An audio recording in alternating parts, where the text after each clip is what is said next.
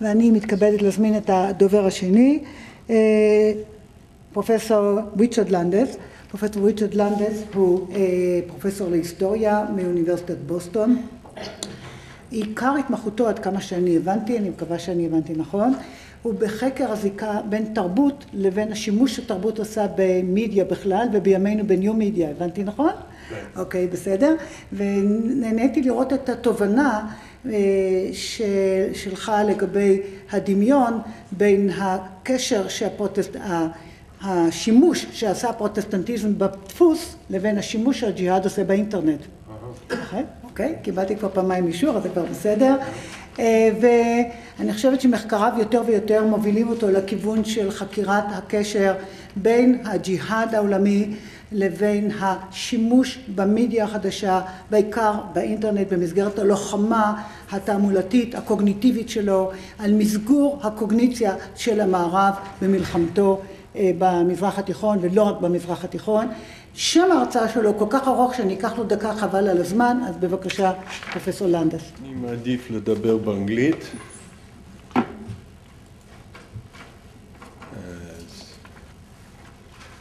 אוקיי. And I'll be speaking about the mainstream news media, not the internet media. As I researched this paper, it became clear that my main claim, that the mainstream news media relies heavily on NGOs in its coverage of any conflict in which the Israeli army fights with its neighbors, was too obvious. Granted, material from Operation Cast Lead, which is what I'll be using, weights my findings. Not allowed into Gaza, the Western press necessarily depended on other sources, Palestinian stringers, officials from UNRWA, and various NGOs, thus making dependence on NGOs more pronounced during Operation Cast Lead than any other conflict. I could fill my 20 minutes with one example after another of how the mainstream news media turned to, quote, human rights NGOs for information, how the NGO reps ignored the question posed in order to make their case against Israel, how rather than challenge these statements, the mainstream news media interviewers gave them a free platform, and how much misinformation entered the information circulation system as a result. Instead, I'd like to select my examples. There will be examples of everything I just said, but I'd like to select them according to a specific thesis. One first enunciated formally by Stuart Green in his path-breaking thesis for Washington's Joint Military Intelligence College in Washington, D.C. in 2007, entitled Cognitive Warfare. I think in Israel we refer to it as Lochemet Toda'ah. I'm not sure if that's exactly the same thing, but you'll get a sense of what I'm talking about. In which he pointed out how Hamas and all Arab groups who fight Israel use military conflict primarily as a way to score victories in a cognitive war, which the Israelis tend to ignore, just like Shmum. Indeed, as a moment's thought will reveal, in any so wildly asymmetrical war as the military battlefield between, say, Hamas and Israel, the main efforts of the weak side, in this case Hamas, obviously look for other theaters of war in which to fight. In this thesis, Green documented the critical role that the mainstream news media plays in the success of this strategy. This is obviously a controversial, indeed many might say tendentious claim, and most critics of the mainstream news media who wish to maintain some semblance of a serious mainstream reputation would avoid anything so categorical as to say that the mainstream news media, knowingly or unknowingly, is basically the tool of Hamas or anti-Zionist cognitive warfare. But being a historian, medieval historian to boot, I go not where my concerns for how I appear take me, but follow the evidence. In what follows, I want to make the following claims, which I believe more extensive research will corroborate, refine, and elucidate. 1. Hamas's cognitive war strategy in a case like Operation Cast Lead consists of survive while mobilizing international pressure on Israel to stop before it can destroy them.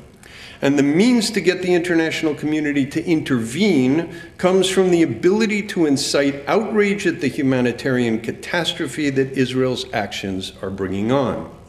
This strategy depends on the mainstream news media to work. Without their cooperation, conscious or unwitting, Hamas's grand narrative of Israeli-caused humanitarian catastrophe, which they nobly resist, and whose only resolution comes from stopping the Israeli military actions, could not become part of a news and news commentary cycle. In order for this to work, the mainstream news media must at once pass on as accurate Hamas claims and suppress any evidence to the contrary, or most evidence to the contrary, and I'll return to this point at the end of my talk. Without such a double operation, it would be almost impossible to reach the outrage threshold to international intervention, and certainly in comparison with the outrage threshold that is reached by the international community in other conflicts in the Middle East, say our neighbors in Syria, much less reach it fast enough to save an organization like Hamas. And the third point is that human rights NGOs and UN agencies are crucial to the process whereby journalists recirculate Hamas talking points as news. A word of caution before proceeding: when you see the lopsided nature of the footage I'm about to show you, you justifiably can wonder whether I haven't cherry-picked my examples to suit my bias. All I can say is I'd welcome a quantitative study of the patterns involved to determine whether or just how accurate or inaccurate my general assessment of the larger overall trend is. So let's start with Jeremy Bowen, the first day of Operation Cast Lead in the London studios before he comes to be on site in the Middle East, explaining to Peter Dobby, who was the anchor for the first days, what the game is, what the dance is. Oh no, tell me this ain't so Mr. Natural. Recommended settings. Finish. Importing media library. Is Bill Gates part of the conspiracy? Bill Gates? No, more like, here we go. Let me start that again.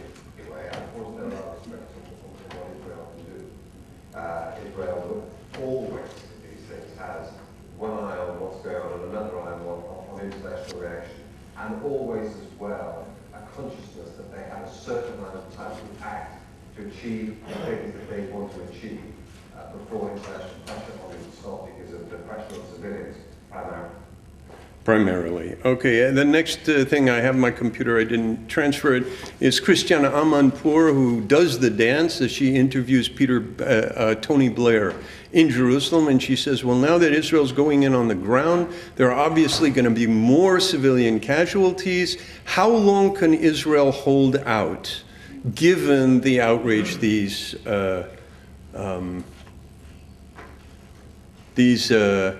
casualties will cause?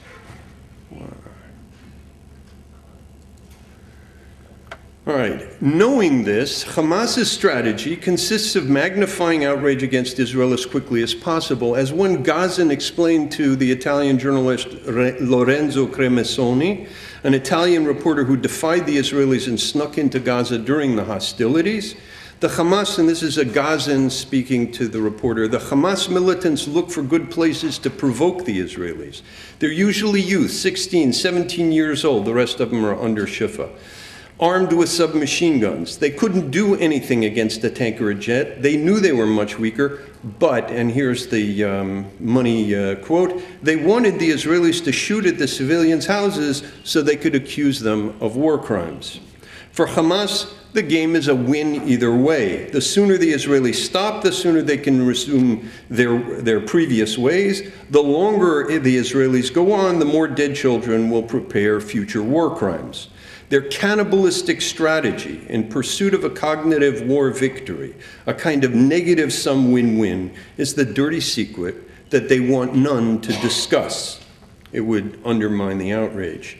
If one considers the cognitive war theater of battle in Operation Cast Lead, one of the key fights concerned the status of Hamas in the peace process.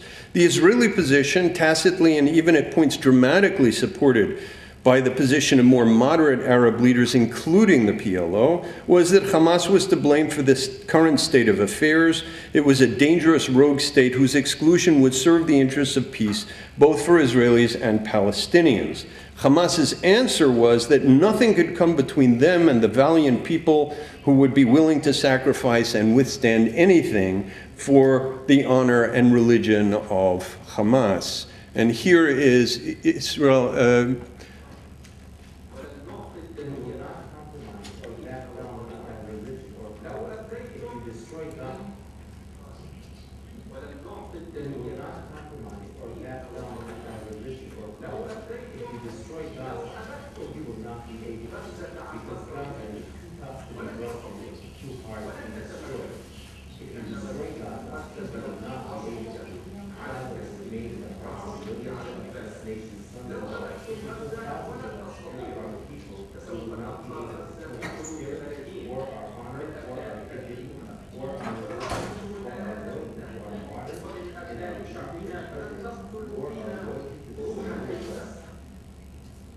That was awful. Did you understand that?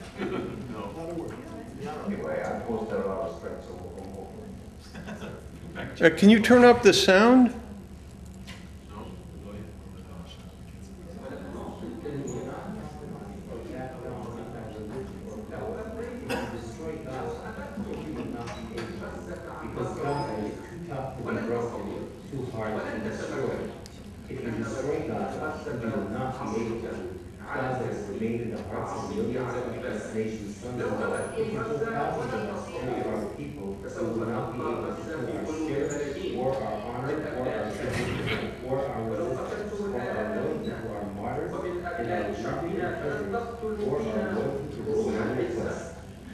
All right, in other words, we're willing to put up with anything. Faced with the he said, she said of the positive sum win-win Israeli-Palestinian civil society and the negative sum win-win of Hamas destroy or be destroyed, what did the the mainstream news media do? One might be excused for thinking that after laying out the two positions, journalists from a culture that prizes positive sum win-wins would find ways to seek out and broadcast moderate voices. After all, it's pretty basic that if your own people are suffering because you keep rocketing the neighbors and the neighbors promise to stop if you'll stop, it's something of a no-brainer to stop. No-brainer for us, maybe, but not for those whose honor at resisting an evil enemy that must be destroyed means more than the welfare of their own people, and indeed for someone for whom the sacrifice of his own civilians is a war aim, it's a no-brainer the other way. So when a BBC anchor pops the question to the Arab League ambassador to the UN, Yahya Mamasani, his answer might strike some of us as totally illogical. I'm asking you, the Arab League ambassador, about the Palestinian side of this conflict. I mean, somebody in this conflict needs to take the first step. And when Hamas sees the consequences that you clearly mentioned there for its own people, why does it not simply stop its rocket fire? Israel has said all along, if it does, they can have a ceasefire in 2 hours. How can those rockets stop when the sky is raining bombs and rockets, when everything on the ground is scorched earth policy, everything is burned, people, human beings, and even the stones? How can this stop? Israel must stop the work of its brutal, vicious military machine. In other words, the real point is Israel is evil. Keep your eyes on the Israeli-caused scorched earth of Gaza. This almost embarrassing behavior is further mediated by NGO-refined post-colonial discourse. Here, for example, is Issam Yunus, director of a Palestinian NGO allegedly dedicated to human rights, although it has no record of denouncing the abuse of Palestinians as human shields by Hamas, for example. So Ralitza Vasileva poses the question. What you're describing is a desperate situation. Is your group in touch with the Hamas leadership to talk to them about stopping those rocket attacks? Israel is saying that this action will continue until the rocket attacks stop. Have you been in contact with Hamas leadership to do something about this? So his response is to put it in the framework of the occupation. And the whole nation was put under political punishment. That's what we said. So he is again to blame the victim. I think nobody can justify attacking civilians. Israelis or Palestinians, neither morally or politically. But this cannot be used to kill 200 people, 225 people in one day. Just even not in one day, just about minutes. Notable in these interviews with Palestinians, whether government officials or NGOs, is how the interviewees ignore the questions. No matter how poor, how little the interviewers interrupt them, no matter how poor the questions, how little the interviewers interrupt them, how mild the challenges. Here, BBC's Lise Doucet interviews Osam Ahmed from Al-Haq Human Rights Organization in Ramallah, whom she questions about Gaza rather than Ramallah. Mind you, at the time, Ramallah was an interesting place because the PA was not supporting Hamas.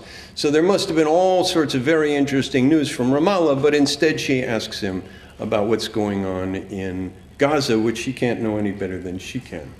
5 minutes? Let's go now to the West Bank city of Ramallah. We can join Osam Ahmed, who's from the Palestinian human rights group Al-Haq. Osam Ahmed, I know you've been monitoring the situation closely. Just exactly how much damage has been caused in the Gaza Strip after 5 days of Israeli airstrikes? Well, first of all, I want to wish a Happy New Year to those that are standing in solidarity with the Palestinian people in London and around the world, because it's going to be their work on their capital that's going to lead to changing policy and pressuring Israel from their capital. So, in other words, this is him giving a shout out to all the people who are working to make this policy of getting international outrage to stop Israel. The destruction that has occurred in Gaza is immeasurable. It's unbelievable the amount of damage that has been caused over the past 5 days by Israel's relentless attacks on the civilian population. You get the point. I'm running out of time. Let me give you, this is, so he's in Ramallah. Here we have another human rights NGO in Washington, D.C., a guy named Badawi. Now, the problem with all of this, of course, is that we are facing a situation in which the people of Gaza have been in prison for the past 18 months. And before that, for 41 years, I think it's very important to remember the context of this. There is an Israeli occupation which did not end in 2005. Israel is essentially sealed off 1.5 million people, 1 million of whom are refugees registered with the UN Relief Force Agency. This has been... He ends up by saying, and this is just, anybody who denies this is lying. Now, those are Palestinian NGOs. Here's a Western NGO, Oliver McTiernan, who's asked about the situation. That's Peter Dobby. And McTiernan is a member of I think the director of Forward Thinking, a liaison group that does things like spend Swiss money giving Hamas policemen training in emergency management. And he does his piece for The Narrative, which is essentially saying that excluding Hamas is wrong-headed, the recurring mistake of Israel, her ally, and even the European Union. Forward Thinking, a group which liaises between opposing factions in Gaza. Given the events today, how do we unpick where we are and go back to something that could maybe turn into some sort of truth, or is that an impossibility? Well, I think what we witness is the failure of American policy in the Middle East. All right, and then he goes in to talk about the importance of including Hamas. Tiernan, I'll give you an idea of the value of what he's got to say. Because we work very closely with the Israeli Knesset, and I'm not talking now about the peacemakers in the Knesset, I'm talking about the hard right wing in the Knesset. And every single person there would have said over the past year, we can only reach a solution to this conflict if we engage with Hamas. There was, the realism is...